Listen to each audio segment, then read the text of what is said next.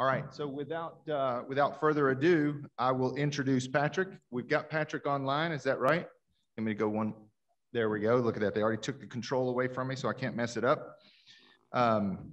Patrick, most of you know Patrick or have heard from him in the past. He's one of my favorite economists. He does a fantastic job. Just a brief introduction of Patrick. He is the Senior Vice President of Research at Greater Houston Partnership. He oversees research and development, which provides data analysis, forecasting functions, all for the partnership. He's worked at the Greater Houston Partnership and its predecessor, which was the Houston Chamber of Commerce, for 36 years. And he's about as good as it gets, and we're really pleased to have him here today and really interested to hear what he has to say 1 year later after he spoke to us just prior to the outbreak and shutdown. So with that, I will turn it over to Patrick. See if they can pull him up. So let's round of applause for Patrick Jankowski. Well, I want to thank you very much, Chad, for having me back. And Brenda, it's good to see you again. I wish I had a chance to visit with you in person. Lovely facility you have out there.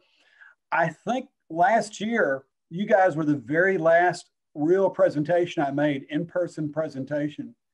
And I think we shut it down at the partnership's office just right about then. It has been one crazy year for sure. But what's amazing is it looks like we're going to start opening up soon. I wouldn't be surprised if most people are back to normal operations by early summer, definitely by late summer.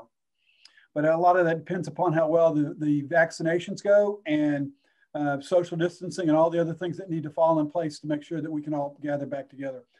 But let me go ahead and get started with my presentation. There's a date on the calendar that economists like me just absolutely love. And that's the third Friday, that's the 19th of March. And it was a great day. It really was. We celebrated that day. And you wonder, well, what's so great about the 19th of March? Well, you know, it was Bob Dylan's first album came out back in '62. Glenn Close's birthday was in March 19th. You go back to the 60s and John Lennon and Yoko Ono got married on March 19th. But for nerds like me, March 19th has a higher significance. And that's when we had this thing come out, something referred to as the benchmark revisions. We got revisions to all the employment data for the last 21 months and some minor revisions even further back than that. Now you wonder, what's the big deal? Why are you so excited about revisions? Well, you need to understand when we get our monthly reports on the data, they are not getting it from any sort of administrative record. What's happening is the Bureau of Labor Statistics and the Texas Workforce Commission are actually doing a survey. In essence, what they're doing is they're polling employers. There are 6-7 million employers across the U.S. They only poll about 60,000 of them. You know, they'll have multiple locations. And they use that polling data, they use that survey, you know, the more scientific term is survey, they use that survey data to come up with estimates of what's actually going on in the economy. And then what they do is they start looking at actual administrative data starting in the fall to come up with actually what happens. I kind of liken it to, you know, coming up to the election, there are all these pollsters out there and they call people up on the phone or they stand on the street corner and they take polls of which likely way are people going to vote. And based on those polls, we have some idea of what the outcome for the election will be. It's kind of the same thing with the way the Texas Workforce Commission and the BLS does their surveys. You know, they try as hard as they can to get it right, and they give us some idea of the direction it's heading with the economy. But it isn't until they get those revisions that we know exactly what happened.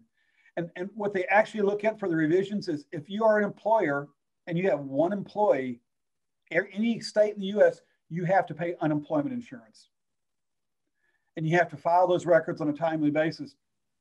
And what happens is BLS and TWC gathers the information that they can for the unemployment insurance records, meaning how many people were covered by a policy this month versus last month. And they come up with a new set of data to figure out how many people were laid off between each month and how many were laid off by industry and how many were laid off over the course of the pandemic. Well, you can see they actually did a pretty good job with their poll or their survey. The initial pandemic losses, they were worse than first reported. The initial estimate that we lost 350,000 jobs. in March and April. Based on that revised data, we lost 361. Yeah, it's only off by about 11,000 in an economy with 3.2 million jobs. That's pretty good. You know, maybe I'm focusing too much on how accurate they were with their survey. We need to focus on that revised loss. This region, the Houston region, the 9 counties, Austin and Brazoria, Chambers, Fort Bend, Galveston, Harris, Liberty, Montgomery, and Waller counties, those 9 counties as a group lost over 360,000 jobs in just 2 months in March and April of last year. I'll kind of put that in perspective. Now, Chad said that I've been with the partnership for 36 years. I cut my teeth on the 80s oil bust back in the 80s. And I remember that one very well. And then we all probably remember the Great Recession. No matter how old we are, we probably remember the Great Recession that took place in 08 and 09. The job losses that we suffered, that Houston suffered in the pandemic were worse than the oil bust and the Great Recession combined. Give you some idea, just the order of magnitude of the losses, just absolutely horrific losses. One of the things that we found out when we get the data is it gets revised backwards, very heavy revisions for 21 months and then lighter revisions beyond that up to 10 years, is we found out that several key sectors in the Houston region, employment peaked. So activity in those sectors peaked well before the pandemic began. Oil and gas, the exploration and production side and the oilfield service side peaked in February of 2019. So think about that. One of our key sectors, oil and gas sector, actually peaked 2 years ago. Manufacturing is very heavily tied to oil and gas, whether it's manufacturing of oil field equipment or manufacturing of pipes, valves, flanges, pressure vessels, the sort of stuff that you guys use along the ship channel. That peaked in July, and then construction peaked in October. So if you look at this, the fact that we had these 3 key sectors of our economy, and they peaked prior to the pandemic. They peaked before we went into the pandemic. We were already softening prior to the pandemic. You know, if you look at the data originally, we thought we created about 62,000 jobs in 2019, which is normal. This region creates between 60 and 70,000 jobs a year. We actually only created 54,000 jobs. You know, we were getting growth in some other areas while oil and gas and manufacturing and construction were suffering. But we entered the pandemic already in a weakened state. To give you some idea of how many jobs we lost, 14,000 in oil and gas, almost 34,000 in manufacturing, 43,600 in construction. That comes up to 91,000 jobs. If you think about it, those losses are starting to approach, those 3 sectors are approaching the total losses that we had in the Great Recession. And the thing is, if you look at those sectors from the most recent data we had, all 3 of them were still losing jobs. The oil and gas losses are concentrated in the white collar side and the office jobs. The geologists and the engineers are still getting laid off. Manufacturing very heavily concentrated in oil field equipment, pipes, valves, flanges, things of that nature. Construction has been across the board. We're seeing the job losses. And this is what economists refer to as the goods producing sector. It is a key component of our economy. And the fact that it is so weak right now is something that really concerns me.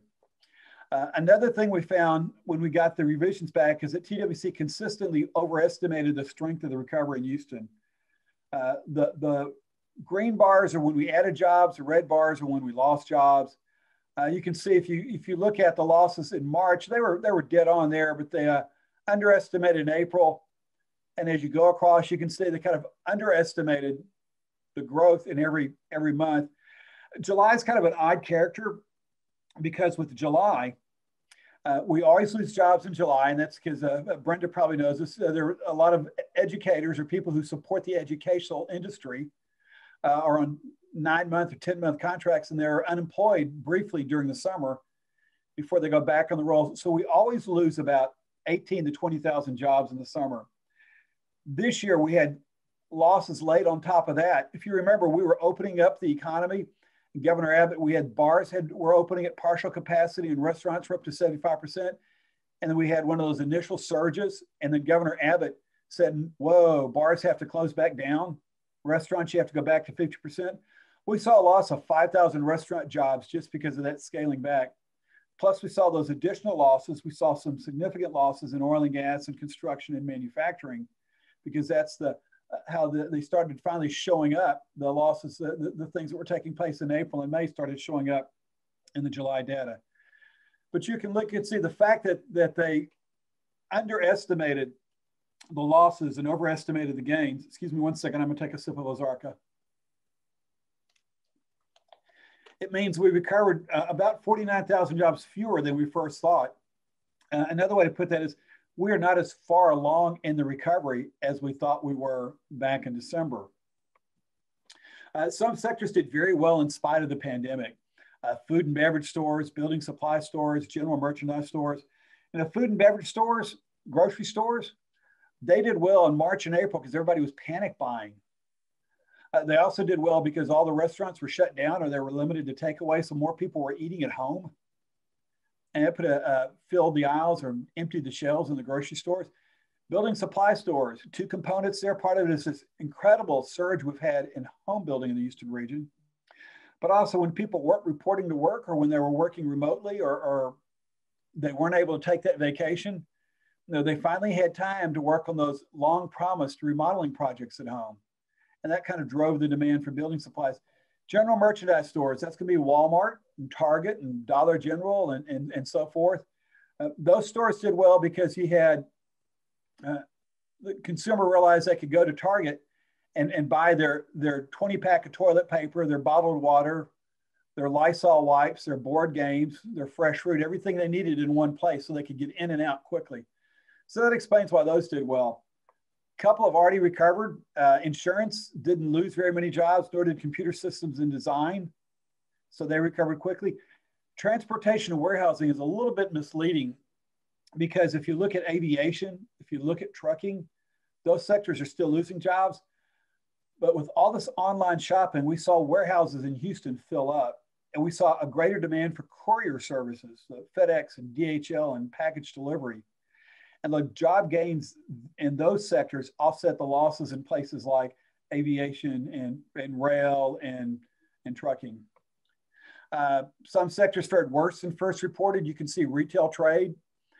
I was skeptical of the retail trade numbers all along. I couldn't believe it was shut down retail to the extent we had, that we only lost 27,000 jobs, actually lost 40,000 jobs. Professional, scientific, and technical services, that's gonna be accounting and legal and engineering, and that computer design and public relations and management consulting. Now, early on in the pandemic, everybody assumed, well, these are the sort of things where you don't have to interact with the client face-to-face. You can do that over Zoom. People can sit at home on their couch or at their dining table or their home office and can still design plans and handle legal documents and so forth. And the belief was because those professions were the sort of things that could be done remotely, that didn't demand a direct face-to-face interaction with the client, they were faring well. What everyone missed was the fact that if the energy industry was if everyone else was laying someone off and they were looking for ways to cut costs, they're going to scale back on their professional contracts. They're not going to engage as many lawyers or accountants or spend as much on advertising. So that suffered. Administrative support, two big categories there. One is janitorial services. No one's in the office doesn't need to be cleaned. Also contract workers. If you're in the middle of recession, first people you let go are your contract workers and you try to hold on to your full-time workforce. Other services, that's where barbershops, beauty salons, nail salons fall into that. Even auto repair falls in that. A lot fewer accidents were being reported because there's a lot less traffic on the road, and what traffic there was no congestion. So all those sort of things came into play there. So if you want to look at where we are, what sectors have, how many jobs we still need to recoup, you can look there and you can see construction. I mean, I'll let you guys know that is a real worry of mine, that we are down close to 40,000 jobs in construction. It's like 1 in every 6 jobs in construction has been lost over the last 2 years. Professional and business services, that includes both those accounting and legal and the white collar plus the janitorial and things like that. Restaurants and bars, manufacturing, and so forth, you can go along. Finance will probably recover pretty quickly, but you can look, just every one of those sectors has not a few hundred, but a few thousand jobs to recover. the good thing is there is some pent up demand out there, and I think job growth is going to be fairly strong, and I'll talk about that in a moment. Now, one thing which kind of threw the numbers off was we always lose jobs in January. It's just you can count on that. You can take that to the bank, use that expression. A couple of things that are happening there. One thing is we have a lot of hiring in October, November, December for the Christmas holidays. Think about the extra retail workers that are brought on in the stores. We have hiring in the restaurants and bars and the hotels for all the parties that go on. You get a surge in the hiring through employment agencies of contract workers, because there are companies that have December 31st deadlines on contracts they need to deal with. And you also have people who you have companies that go through reorganization plans and they just don't have the heart to lay people off before Thanksgiving or Christmas. And so what happens come January, the seasonal workers are let go, and those layoff decisions that were made the first week of November or the end of October, those are implemented in January. And that's the reason why we always have those sort of layoffs. And so that gives you, if you go over here to this far right-hand side, you can see we lost an additional close to 48,000 jobs. And that's one of the things that added to the loss that we need to make up. Now you can kind of look at this chart right here and you can see what's happened in Houston over time. It's kind of jagged, there's really deep dips. Those are those January dips I just talked to you about. The shallow dips are those July dips, but you can look and see, and you can see just how far down employment fell in the region. This improvement, you can see this drop in July, this improvement and this drop in January. But you can just trace this all the way back over to here. And you're looking at Houston as the region has pretty much given up all the jobs that it's created since the end of the fracking boom. We've basically lost the equivalent of 6 years worth of job growth because of the pandemic. And we're starting to get those back, but it's not going to be quite as easy as it was after the Great Recession. And I'll talk about that later on. We see it also in this is data which is put together by some economists at Harvard University, and they posted for all the major metropolitan areas in the US. And they look at it a little bit differently, and not just by industry, but by occupations and what they pay. And it's showing that of all the occupations out there, the low wage ones, those making less than 27,000, think about it, that's your classic retail worker, your restaurant worker, that suffer the most. But even the higher wage jobs, the engineers and the accounting and so forth are struggling. And you can see the middle wage jobs. So how long is it going to take for us to get to a full recovery? How long is it going to take for us to get back to where we were prior to the pandemic? Well, there I've kind of summarized where we are in our losses. You can look and see that the region we lost 361,000. The gains made in December were 164,000. But you have to subtract from that the 47,900 jobs we lost in January. So that puts us with a gap to close of about 244,000 jobs. So roughly we've only recouped about a third of what we've lost. We've got 2/3 left to go. And that's to get us back to February levels.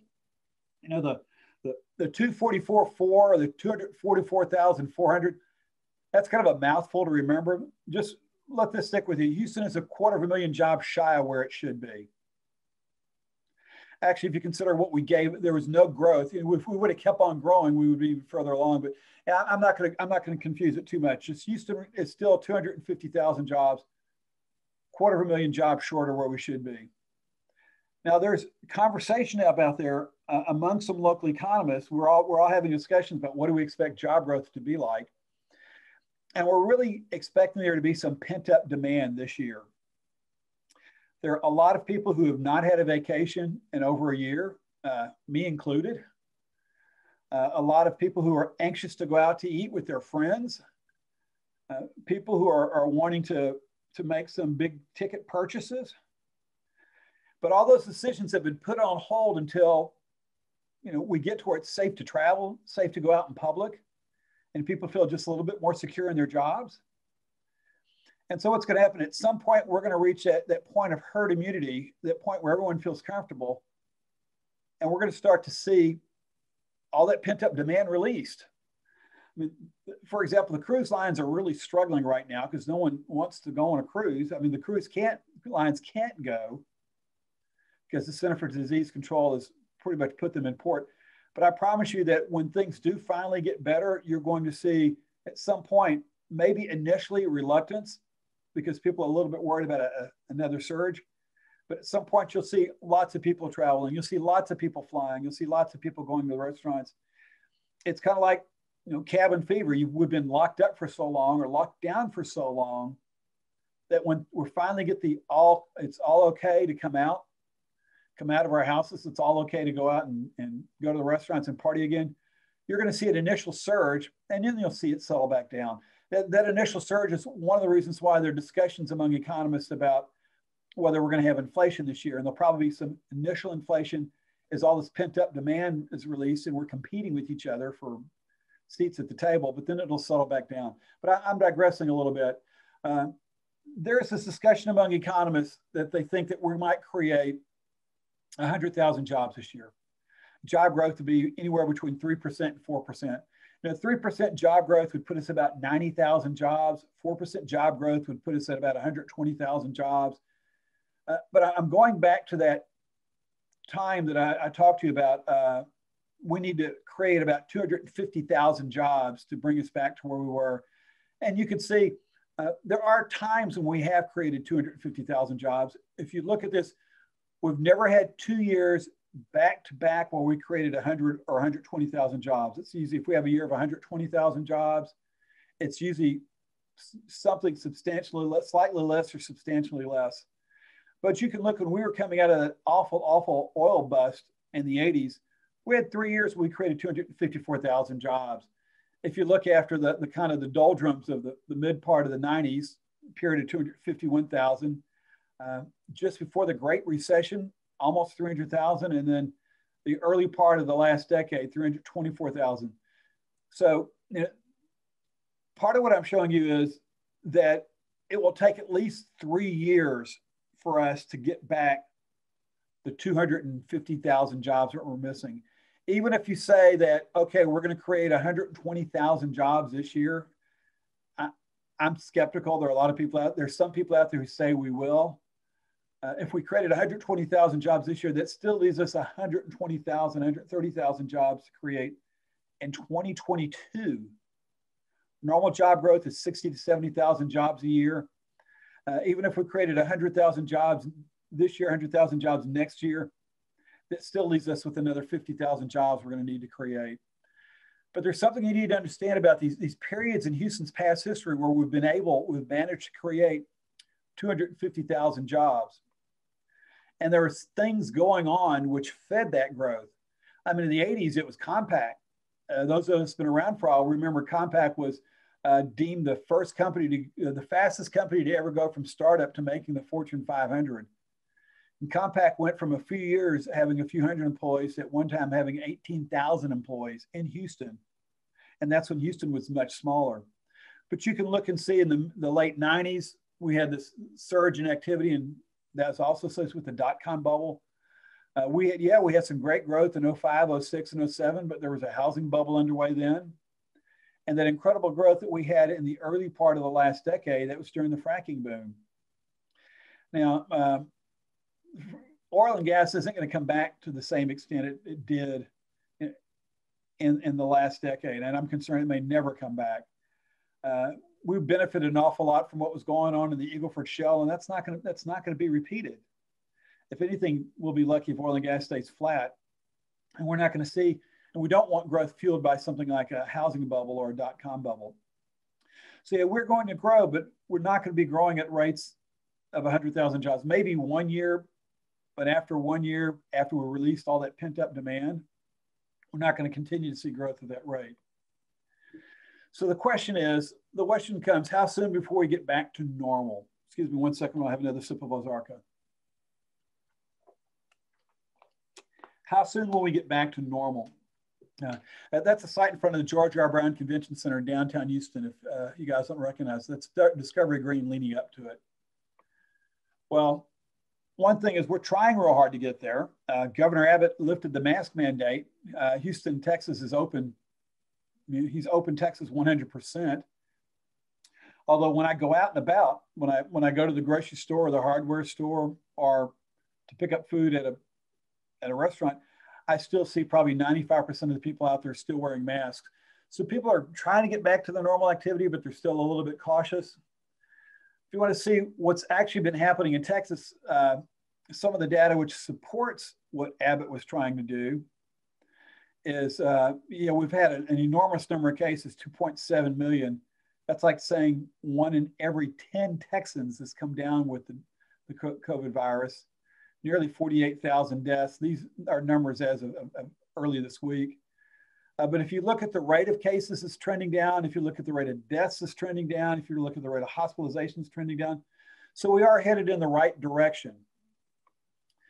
You can look at it here. This kind of shows you the trend line, and you can see that COVID cases in Texas actually peaked mid-January. And think about that peak in mid-January, that's just 2 weeks after the holiday season. And so it's kind of the spike we expected to see as everybody gathered close together for Christmas get-togethers and holiday parties and so forth. It did lead to the spread of the virus, but you can see how far the cases have fallen.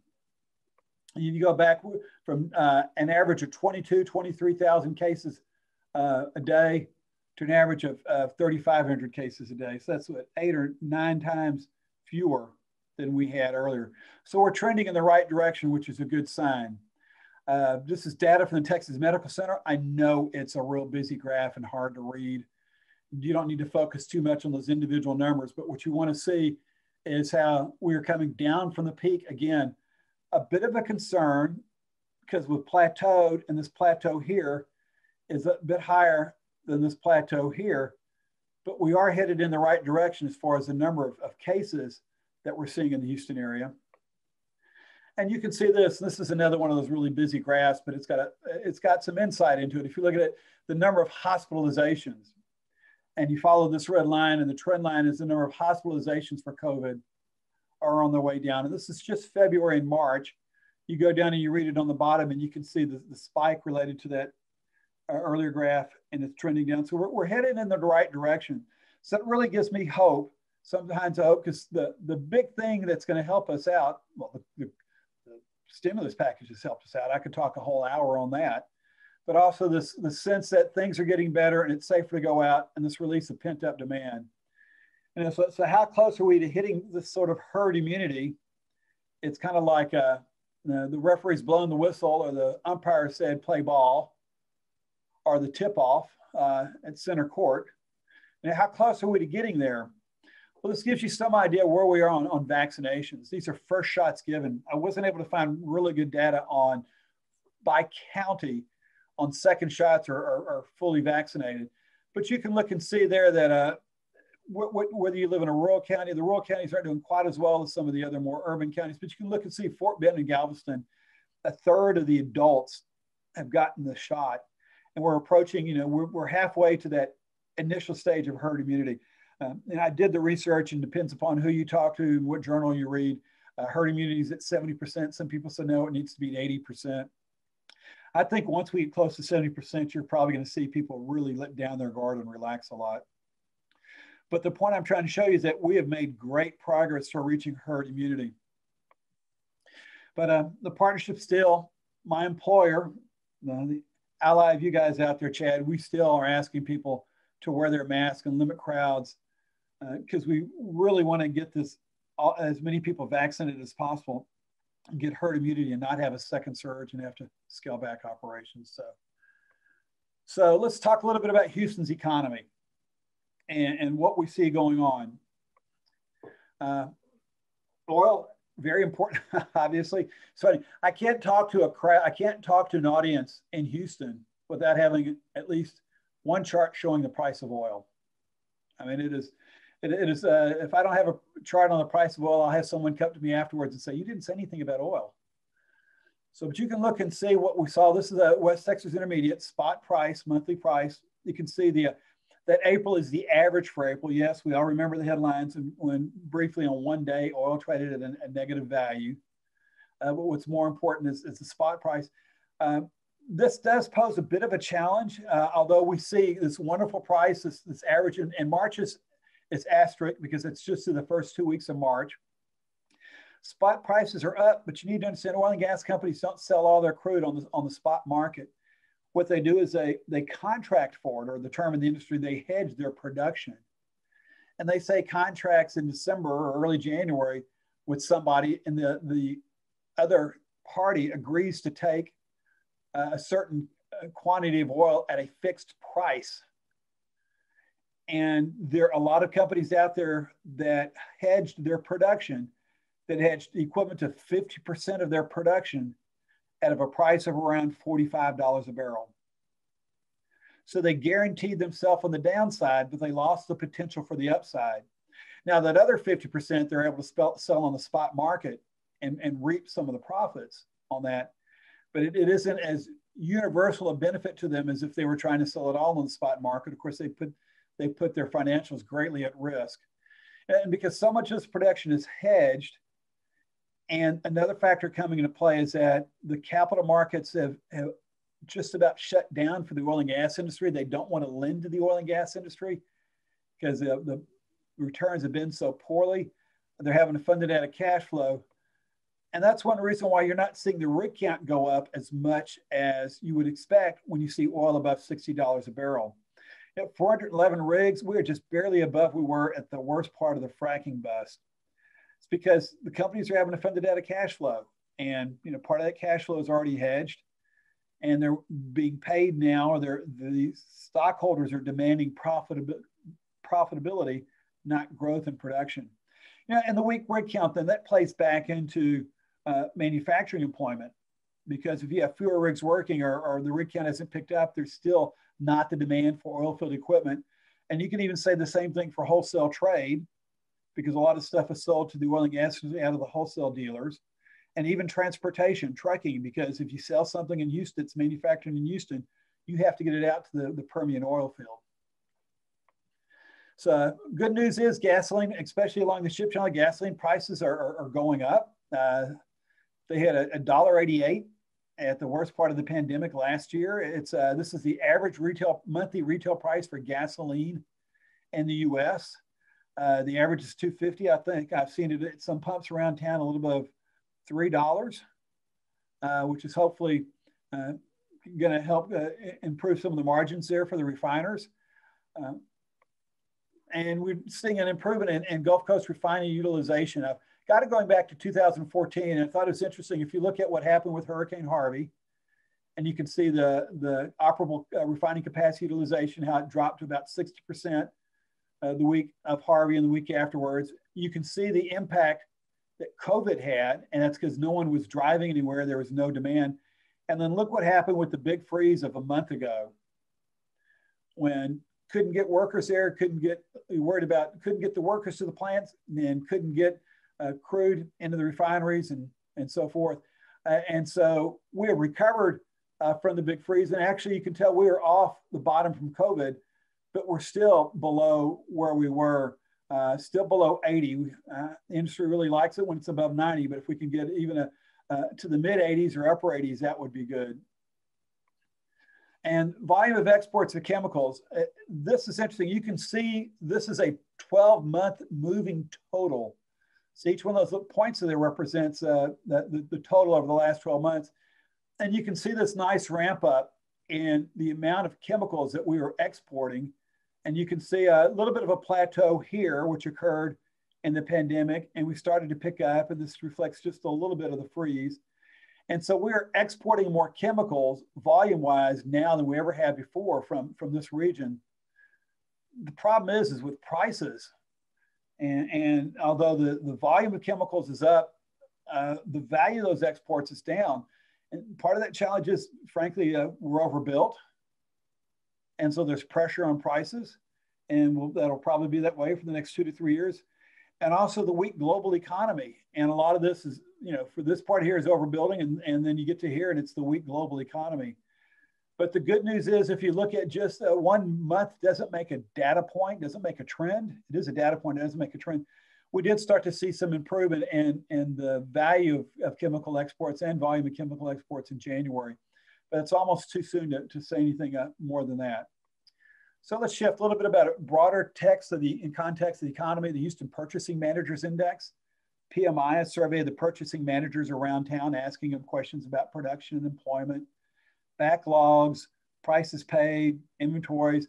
Whenever this blue line is above the red line, that's a sign manufacturing activity in the region is expanding compared to the previous month. You can look and see that the PMI is showing that we are starting to see manufacturing expansion in the region. You know, this once again, that's COVID. That right there is Hurricane Harvey. That's the fracking bust, and that's the Great Recession. So you can look and see what COVID did to the PMI. Don't normally show this, but you can look at, I say that any value above 50 is good.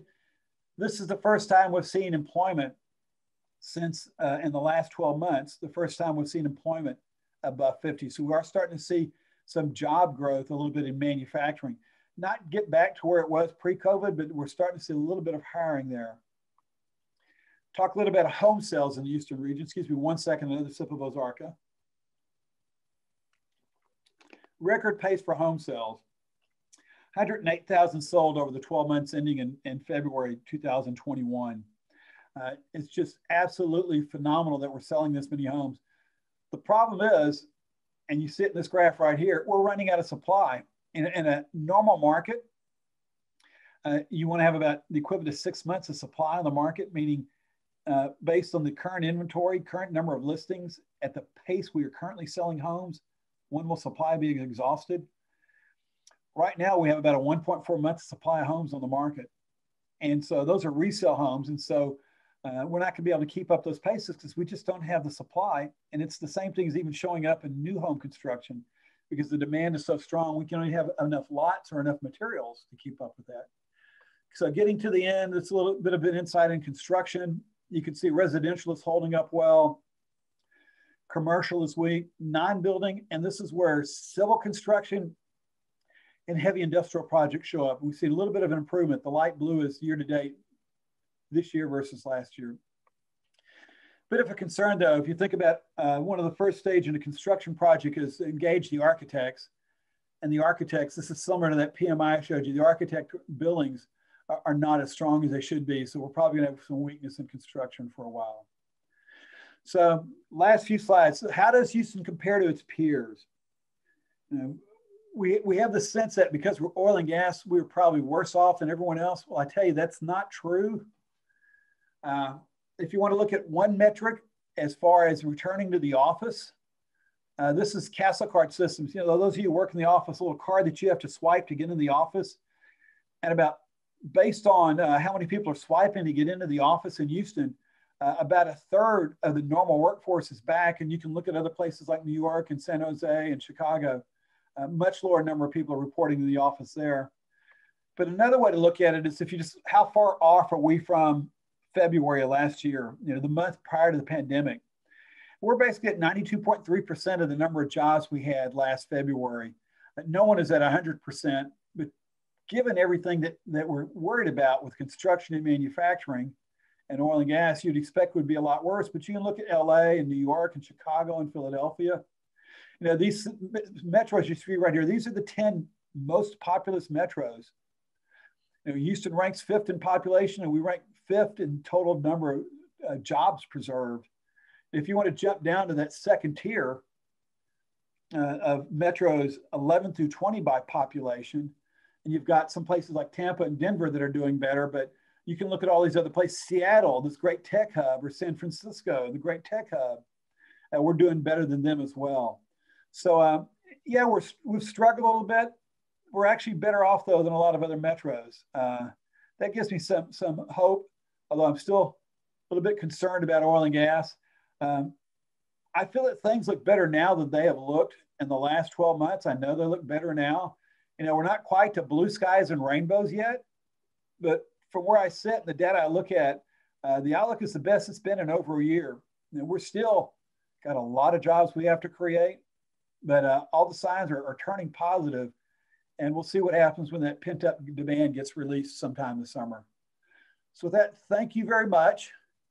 Just a last plug, we have something called State of Houston's Global Economy coming up May 13th. You go to the partnership's website, you can find out about it. Chad, I'm going to email you a PDF of my slides. And if anybody would like a copy of the slides, you can reach out to Chad or someone on his staff and you can have a copy of them. So with this, I'm going to stop sharing my screen and that's good. Ready to take questions. If you want to ask me some questions, and if Kayleen and Marcella, if you guys want to turn on my video, you guys can see me as I answer. Yeah, I would love to see Patrick, I'll be scratching my nose. I think that would be great if we could actually see you now. But hey, first off, thank you, Patrick. Let's give Patrick a good round of applause. Appreciate. Yeah. And if our tech geniuses can look, there goes Kaylin trying to make this happen. So she's trying to get you up on the screen right now. Unfortunately, they have me on the screen. But if you've got questions, Regina's got a microphone. And so let's take advantage of having this expertise with us here right now. Patrick, I wrote down a few questions prior to your presentation. You touched on almost every single one of them. My first kind of question was, do you feel, will we recover all those jobs by the end of the year? And I heard no, that's going to be a 3-year process if at best, right? 2021 will be the best year for job growth because that's when we're going to have all that pent up demand released. And that's when we're going to have the benefit from all the stimulus packages that have been out there. But after a while, the pent up demand eases and the effect, people spend the money in the stimulus packages. And then it starts to fade over time. I think it'll probably be a little over 3 years before we get all the jobs back. Yep. That's what I thought I heard. And again, audience, raise your hands if you've got a question, and we'll have Regina come around. So in the last slide, or one of the close to the last slides that you touched on, one of my questions was, we have a lot of partners and companies and activities downtown, obviously with y'all there at Greater Houston Partnership. And I saw the card swipe slide about activity in offices. When do you think downtown begins functioning again as a work site for people to go and eat and entertain and that type of thing? Okay, so I'm going to preface this with saying, from this answer is not official Greater Houston Partnership. This is Patrick Jankowski. I think we'll probably all be back in our office by midsummer.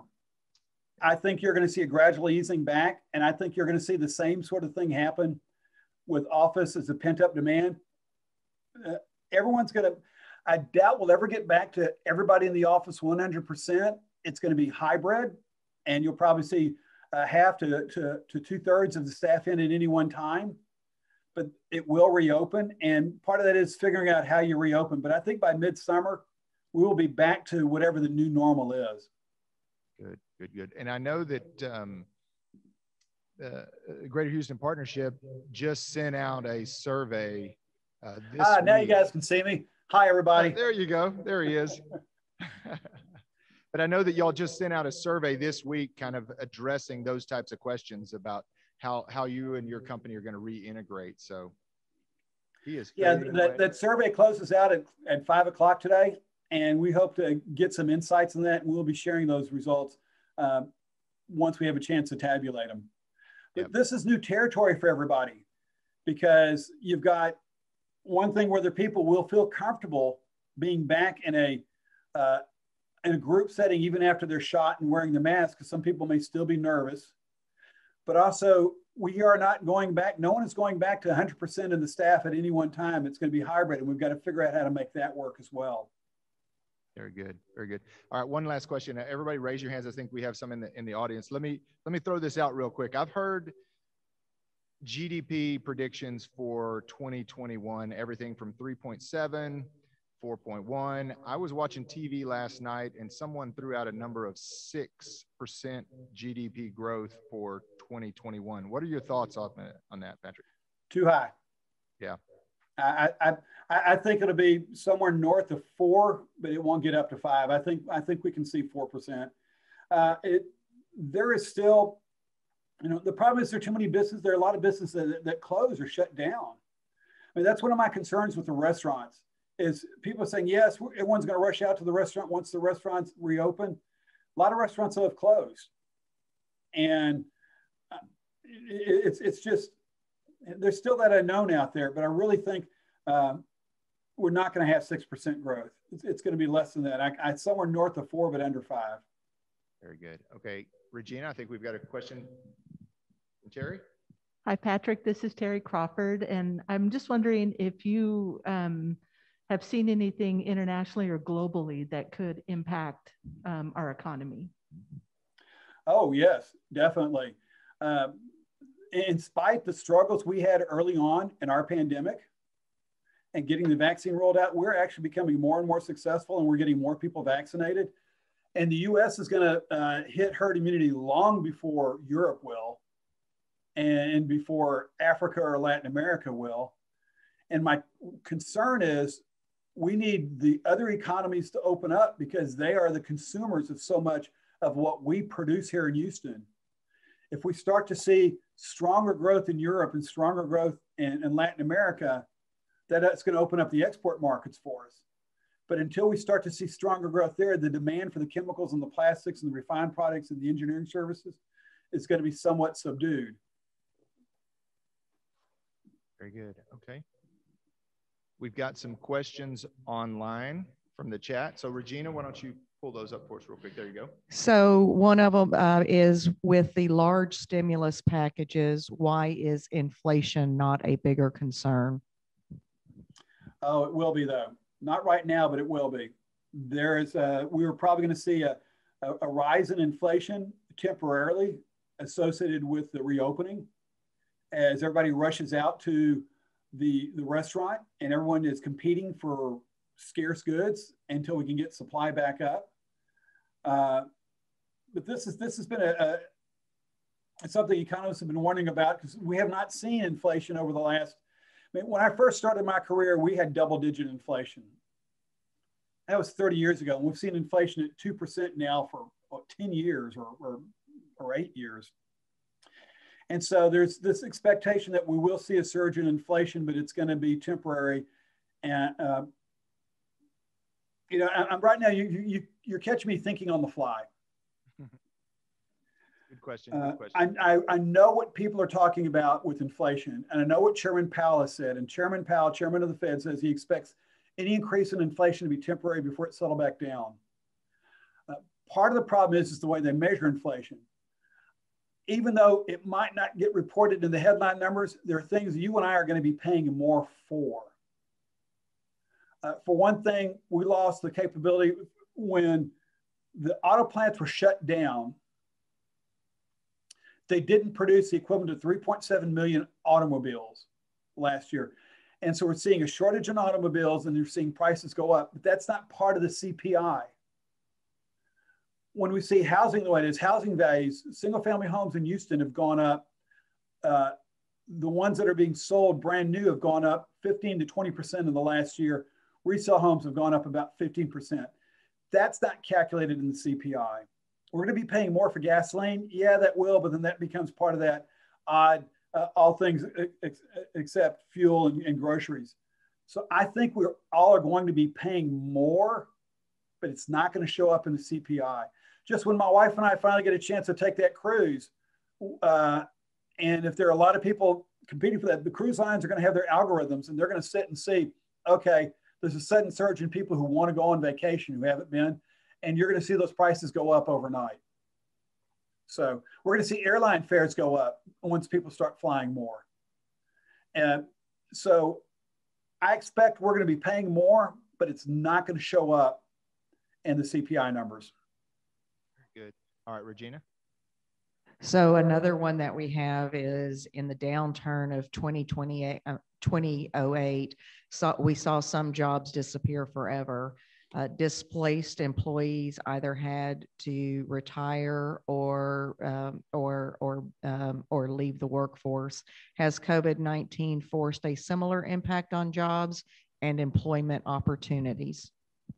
Definitely, definitely. I'm very concerned. I keep on saying, very concerned about the people who lost their jobs in oil and gas. And you see that we've lost 14,000 jobs in the last 2 years. As I talk to people in the industry, and as I talk to other economists and I look at the data, some of those jobs are never coming back, because of expectations of lower demand for liquid fuels, for the fact that OPEC has 7 million barrels a day of capacity that it's not using, for government mandates to move to electric vehicles. So the oil and gas industry is pretty much plateaued for employment. We'll never see oil and gas employment get back to where it was 6 years ago, definitely, maybe not even 2 years ago. So that's a challenge. And then it's all the manufacturing jobs that are associated with it. You're going to even see a loss of retail jobs or lower paying jobs, but there's so many. As I go to my wife and I have gone to some restaurants. I walked into one of my favorite restaurants and asked for a menu, and they told me, scan this on the table, and the menu pops up on my iPhone. And I did everything off my iPhone. So you're gonna have that technology. It's classic technology replacing things, but technology has accelerated with COVID, and that's going to do away with some jobs. Just telemedicine. The Medicare, Medicaid is more willing to pay for people having visits over telemedicine. That's going to affect the number of people you might need in the doctor's office now to deal with patients and diagnosis. So yeah, there will be a significant number of jobs that we need to retrain people for. All right, appreciate it, Patrick. I think that's all of our questions right now, unless anybody else in the audience has one. If not, all right, let's say thank you again to Patrick Jankowski. Patrick, appreciate it so much. Great, thanks, Chad. I'm gonna go ahead and sign off then. Excellent, we'll see you soon.